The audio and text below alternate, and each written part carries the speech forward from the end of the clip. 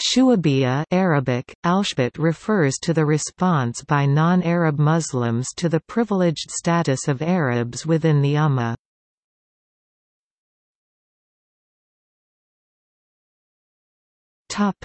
Terminology. The name of the movement is derived from the Quranic use of the word for «nations» or «peoples» shu'ub. The verse 49-13 is often used by Muslims to counter prejudice and fighting among different people.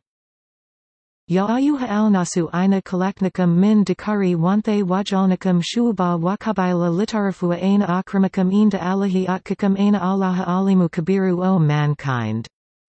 We created you from a single pair of a male and a female, and made you into nations shu'ub and tribes qabail, that ye may know each other, not that ye may despise each other.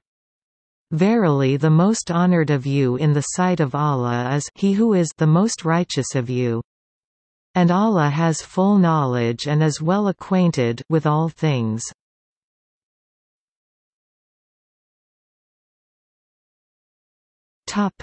Socio-political movements. The use of the word in the context of a movement existed before the 9th century. The Kharijites, an early split-off sect from mainstream Islam, used it to mean extending equality between the Shu'ub and the Qabail to bring about equality among all followers of Islam. It was a direct response to the claims by the Quraysh of being privileged to lead the Ummah, or community of believers.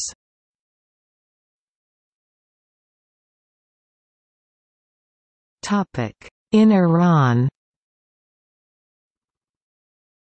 When used as a reference to a specific movement, the term refers to a response by Persian Muslims to the growing Arabization of Islam in the 9th and 10th centuries in Iran. It was primarily concerned with preserving Persian culture and protecting Persian identity. The most notable effect of the movement was the survival of Persian language, the language of the Persians, to the present day. However, the movement never moved into apostasy and has its basis in the Islamic thought of equality of races and nations.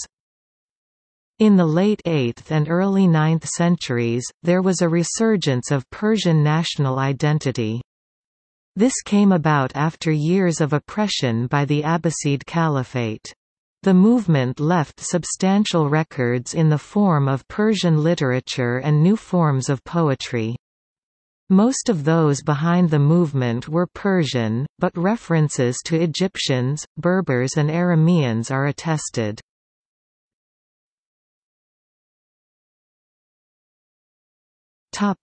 In Al-Andalus. 2 centuries after the end of the Shu'ubiyya movement in the East, another form of the movement came about in Islamic Spain and was controlled by Muladi Iberian Muslims. It was fueled mainly by the Berbers, but included many European cultural groups as well, including Galicians, Catalans known by that time as Franks, Calabrians, and Basques. A notable example of Shu'ubi literature is the epistle Risala of the Andalusian poet Ibn Garcia. According to the Encyclopedia of Arabic Literature, however, this epistle was merely of minor importance, and its few exponents tended to repeat clichés adopted from the earlier Islamic East, e.g., Iran.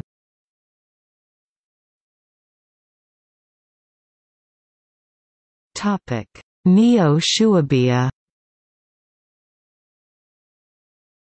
In 1966, Sami Hanna and G.H. Gardner wrote an article, Al-Shu'ubiyya Updated, in the Middle East Journal. The Dutch university professor Leonard C. Beagle, in his 1972 book Minorities in the Middle East, Their Significance as Political Factor in the Arab World, coined from the article of Hanna and Gardner the term Neo-Shu'ubiyya to name the modern attempts of alternative non-Arab and often non-Muslim nationalisms in the Middle East, e.g.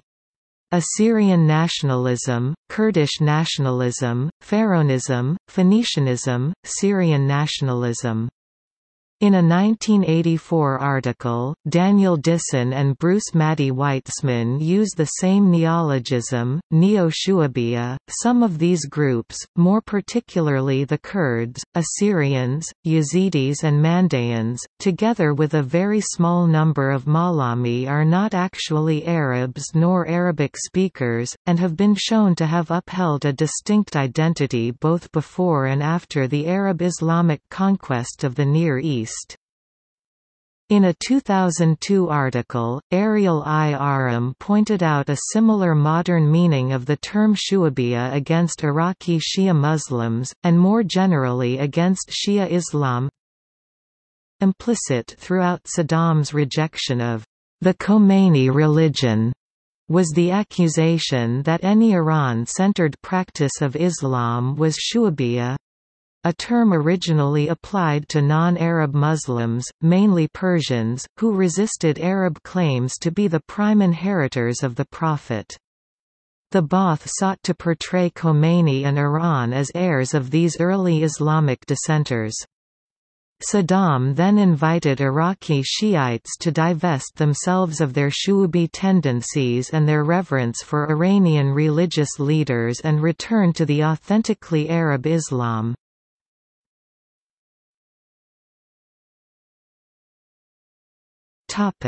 See also: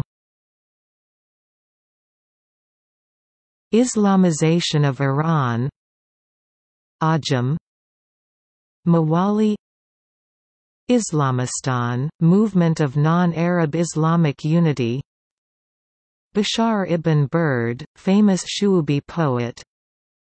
Notes